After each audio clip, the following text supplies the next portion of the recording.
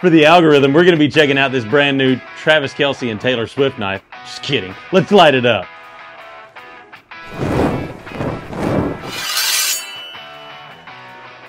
We're going somewhere. Yeah. What is that? We are going to Salt Lake City, Utah for Blade Show West. That means more content. More content. More new knives. More new knives. And it's going to be a lot of fun. Yeah. Awesome people. So go ahead and sound off in the comments down below if you're going to be at Blade Show West. Be sure to holler at us while we're there. You might even end up on one of our videos. Absolutely, yeah. If you see us there, do not be afraid to come up to us and say hey. And if you want to be in a video, let us know, because sometimes we feel a little awkward asking. But that's the best part about this industry, though, is getting to see all the people. So we want to see and meet all of you guys. Yeah, absolutely. So we have a whole lineup here. I think I'm going to override you and start with my favorite of the whole show, which is this new purple Barlow. Yeah, that thing is absolutely slick. So we kind of got a preview of this for Case President's Day, but that is going to be our purple barnboard jig case knife. This is our exclusive in a Barlow pattern, which we haven't seen Case make a Barlow in a while. It's been a minute. And so we're talking brass pins, brass liners. Vault pattern, was it? Well, yes, no? Kind of, but no. I can't remember exactly what he said. It was-ish going to be, I think, if I remember correctly. But no, the people spoke and they want more Barlows. They want more Barlows. That is absolutely what it has been, a resounding message that we have heard from all of you. So this one is going to be a 2-blade configuration right there. And half stops on those. Nice purple barnboard jig. That's going to be our exclusive. And got the little Case logo right there. Nickel silver on the bolsters and on the shield. Brass pins, brass liners, and just a beautiful knife. I got to say, I'm typically a single blade Barlow kind of guy, but this one is really nice. Also, while we're talking about this, we've had a lot of people really excited about the new Queen USA made knives. Yes. And we've got more patterns coming out very soon. And a lot of people have been asking about a Barlow there. You might see one of those. So really excited about that. But this one right here is absolutely gorgeous. And honestly, so I actually want to bring this up because we do get comments about this. But we didn't handpick this. We just grabbed a box off the shelf out in the showroom. And I mean, it looks good. Like I said, we did not handpick this. You were there with me. It was the first one on top. And I didn't even go behind the counter to grab the box. I asked, one of the people behind the counter to grab it for me, and she just grabbed a box, handed it to me, and this is what we got. So just a beautiful knife. That one's coming in at $69.99. And while we're riding that train, let's go ahead and show in that same series the full-size copper lock right here. In the purple barnboard jig, you'll see a little bit of kind of Appaloosa look on the outside there. I love seeing the white on there. I'd like to find me the I'm probably going to get the Barlow. I need to stop buying knives, but I think I'm going to dig through one and see if I can find something with a little bit more white on it. So, and that's just personal preference. A lot of people put a lot of stock in wanting the front and the back to look identical, very similar, especially when it comes to like stag or something like that. But I really dig, and of course everybody knows that I collect my mini copper locks, but this is a full-size copper lock with the Wharncliffe blade. Not a huge fan of Wharncliffe blades, but it works really well on this knife. It does. I think it's really pretty. This one's coming in at $83.99. True sharp surgical steel on the blade right there. That's another tongue twister you Again, well. Yeah. It's taken a lot of practice because I was not always good at saying that. So nickel silver on the bolsters. That one too. Say those both at the same time. What? True sharp surgical steel, nickel silver. God, see, I can't. True sharp surgical steel, nickel silver on the bolsters and the shield right there. Brass pins and liners. So that is all stuff that I've had to practice quite a bit. It did not come naturally, but nice fit and finish on this, and I think it's gorgeous. That one might have to go in my copper lock collection. Yeah, you do. You do collect those quite a bit. That one's really gorgeous. Where do you want to go next? Well, let's do one budget friendly. Let's do a SENCUT. We put one of those on the show last We week. did, and this one is called the Crowley. So if you're a fan of Supernatural, Oh, this is really? I don't think that's where it got its Oh. name, honestly, but that's just what came to my mind. Anytime I hear the word Crowley, I'm a huge Supernatural fan, and actually, my wife and I just started watching Lockwood and Co. And it's basically a British version of Supernatural, from what I can tell. Like Really? it's kind of along those same lines. Lockwood and Co. Lockwood Is and that Co. on Netflix? Yes. Okay. And it's this futuristic kind of thing ish, but it's like an alternate universe where they're doing like ghost hunting and that kind of thing. Sounds right up my alley. So That sounds it's good. really cool and really funny, really well done. I dig it. I'm kind of a nerd when it comes to that kind of stuff, but this one's called the Crowley, and that's what that reminded me of was Crowley from Supernatural. I'm a huge Supernatural nerd, and this is a really nice knife coming in with D2 on the blade steel, nice coated blade, green micarta on the handles, black stainless steel on the liners right there, and on the reversible pocket clip, and it is a button lock with ambi thumb studs, all coming in for $47.05. $47.05. Oh, and notice I flicked that open with my thumb and without using my wrist. So I just wanted to put that out there. I've been working on that because I was told that I needed to work on that. I've had some people tell me that I make knives look too easy, and then I've also had some people tell me that I need to work on being better at it. So, I can't please everybody. I'm trying. People pleaser over here. I get a little snarky with it sometimes too. Kind of along those same lines, let's keep it in that budget-friendly avenue with this BOKER Plus. This one is the Bend. It's a Lucas Burnley design, nice and compact. And he gets around, don't he? He does. I mean, I don't know about his personal life, but so this is a Burnley design BOKER Plus Bend right here, and it is assisted. It has a thumb disc opening as well as the blade flipper on the backside, and it is a liner lock with those blue stainless steel liners right there, blue pocket clip, and the blue kind of not really matching, but close on the spacer and the turquoise. Yeah, and the integrated lanyard loop right there, and I'm digging a lot more. People are doing thumb disc openings, especially in the BOKER line. They're doing a lot of that type stuff.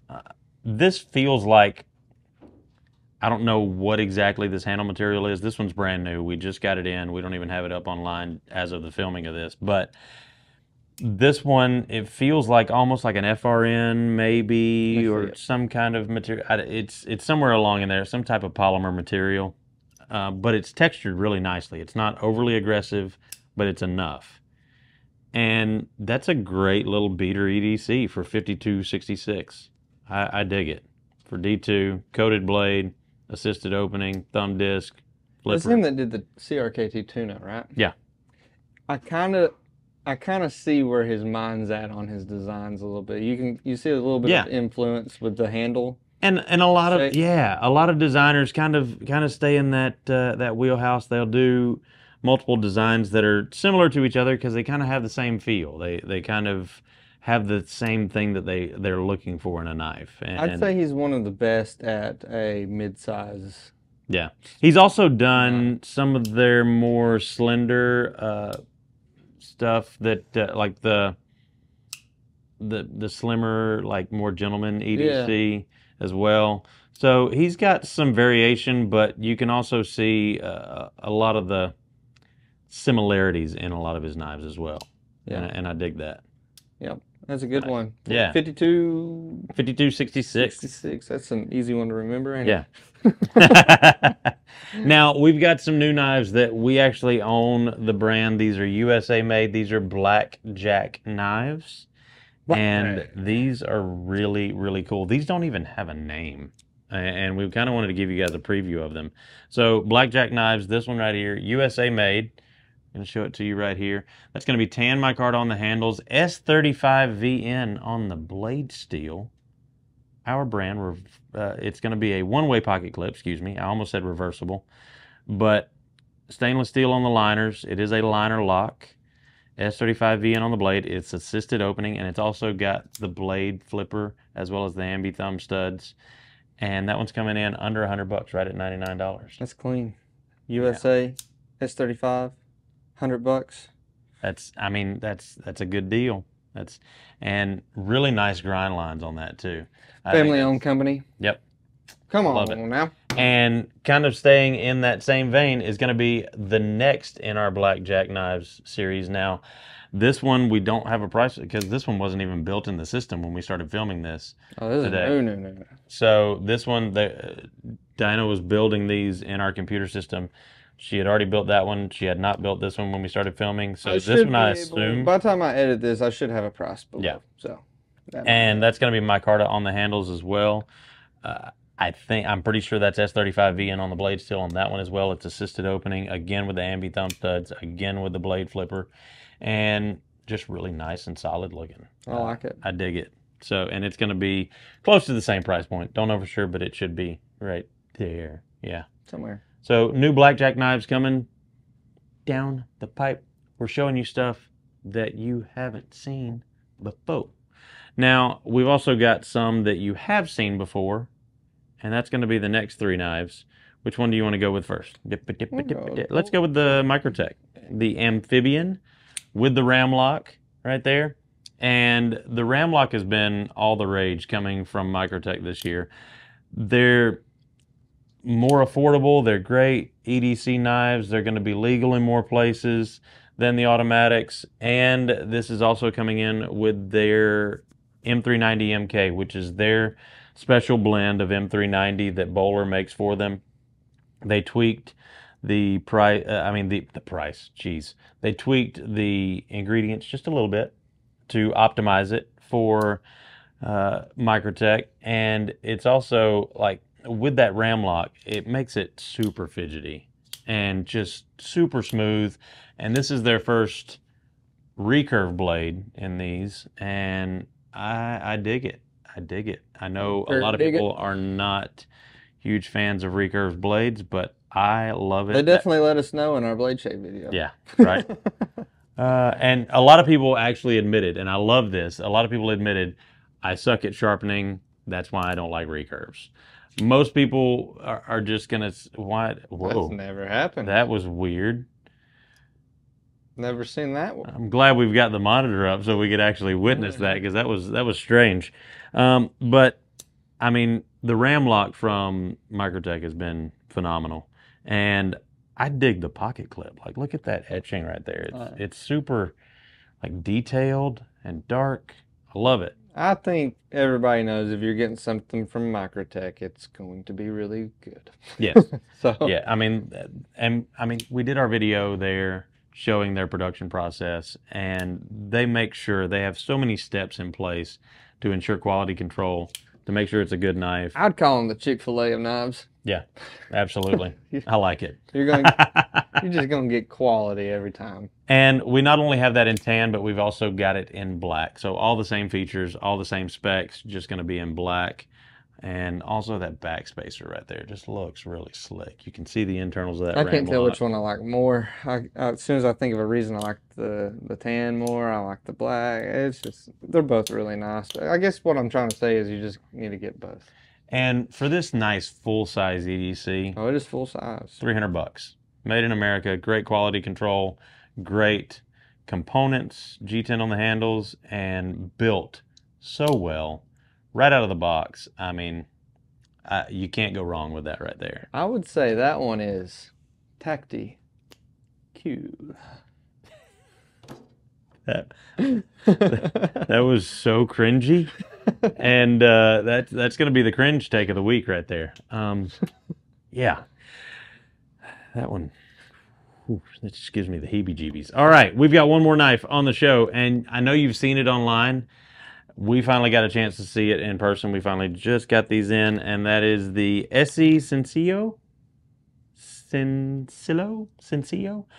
And really, those Appalachians would read it Sencillo. Wow.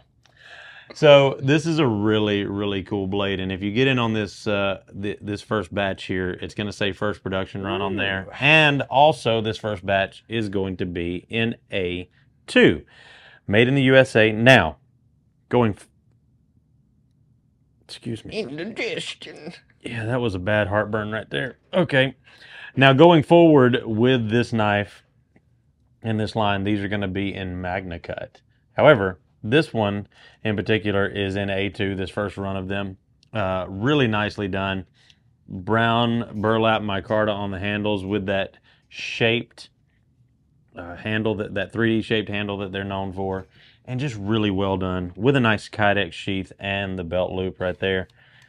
It reminds me of like the SE3 if you like took a hammer and it was a cartoon, you just smashed it and it kind of got squished a little bit. Yeah, exactly. It's a little flattened right there. I like that. Yeah, it's really absolutely. Cool. And I mean, really, really well done. Made in the USA. And that one's coming in at $164.95. And A2 is a great steel. I dig it. I know a lot of people are probably going to be holding out for the MagnaCut version, but you're not going to get that first production run. So, I mean, there's a trade-off there. And like I said, A2 is a really good steel, and it's going to do really well for a bushcrafting outdoor fixed blade knife. I dig that. So that's what we got going on. Like he said, right after this airs, we are actually on our way to Salt Lake City. And so we're really excited to get to see everybody again. It's been a few months, and now we're getting back at it. This is going to be a busy month for us because right after we get back from Blade Show West, we've got 1 week, and then we've got our fall festival here at the store. So that is going to be huge. That is going to be like our own little mini Blade Show because we're going to have all of our reps in here. They're going to be here helping customers. We've got a ton of giveaways. So if you can make it here, that's going to be the last weekend of October, around the 27th, 28th-ish. And so if you can make it here, that's going to be that Friday, Saturday, Sunday. We've got a ton of giveaways. All of our reps are going to be here. We've got a ton already slated to be here. I know LT Wright's going to be here. I think Shane's going to be here maybe. So, I mean, ton of people. Mari's going to be here. Rick Valdez from Ocaso is going to be here. Really excited about that. The guys from Crispy Donut CDC are going to be here. Super excited about that. Seth is going to be here from We and Civivi. Really excited. Good opportunity. If you have these guys' knives, bring the box, have them sign it. Yeah, absolutely. Absolutely. So, and it's free. And then the weekend after that, we're going to be heading down to Georgia, to Watkinsville, for Georgia Bushcraft. These next fall gathering. 30 days are going to zap us. Yes, yes. We're going to be. 2 months, everything will calm down. That's what I keep saying. Yep. And then we got he's Black just Friday, making fun of me. and then Christmas, and it's just a big. We're in a snowball And then we've going got downhill SHOT right Show now. right after that too. So it's our busiest time of the year. Thank you for. So what's in your pocket? There's no end in sight. There's no end in sight. What's in my pocket? Well, since we talked about the copper lock, I've actually got my case. People mini don't carry copper lock. those. Put that back up. Oh, I carry them. Absolutely. And really, I don't care if you don't think people carry them because you're wrong. You could be wrong. It happened. And so I've got my mini copper lock right there. This is in the yellow composite handle, so really classic handle. And this is also in their carbon steel blade, so you can see that on the number right there. This is the carbon steel blade. I love carrying carbon steel blades. And this thing is in my pocket. I've usually got either my pawpaw's knife or a mini copper lock on me at all times. So that's typically what I carry. And I mean, I might have another knife like, oh no, my Uinta right there from CDC, the collab. But other than that, pretty. yeah. So I've got my case mini copper lock. What do you got? I went with Mator Sutur. Sutur. A gift from one of our former employees here, Alex. Hey yo! Hey yo! One of my favorite knives. It's just very gentleman carry-like and That great. broke in really nice for you too. Yeah, I love it. So it is definitely one of my top favorite knives that I carry. Absolutely. And then Greg, what's he gonna? Whoa. Okay, Greg's got his flashlight that Taylor Martin from Best Damn EDC made him buy because he watched the video and fell in love with it. And so he's got that. And then he's also got the Wazoo fire starter and ceramic blade. Yeah, right those there. flashlights are stupid. I got one too. Yeah, mine came off of Temu. Yep. Next up is going to be the Temu information leak where Isaac loses all of his money out of his bank account. Oh, and that's for my indigestion. Looky there. We gotta go. Episode. This episode brought to you by Tums. All right, well, let us know any thoughts, concerns, questions. And let us know what you, like, any ideas that you guys want us to, like, because we're all the time looking for new ideas for new videos. Anything that you guys want to see. Give us reasons to get out of the office more. It seems like every time we do, though, we just don't get the interaction that we need to keep doing it. You guys seem to really like to see us behind a table. We want to do more than that, so we need your help. Share. You want to see us away from this table? We need your likes, your shares, your comments, and your engagement. So the more of that, the more of the other stuff we can do. Absolutely. That's how we get the boss to say yes. Yep. Your Pat McAfee quote. Yes, and as Pat McAfee always says, this show sucks, and we're glad you watch it. We're just glad you watch it. Thank you. Also, stay tuned for more episodes of our podcast. We've got our studio set up for our podcast as well. That we're going to be putting more episodes out and also trimming those down so you can get little snippets and little clips of kind of some of the behind the scenes stuff that we see in the knife and blade industry. So, yep. So, thank you guys so much. As always, it's been me, TC, here with Smoky Mountain Knife Works, along with Isaac and Greg. We love you guys. Toodles. Out.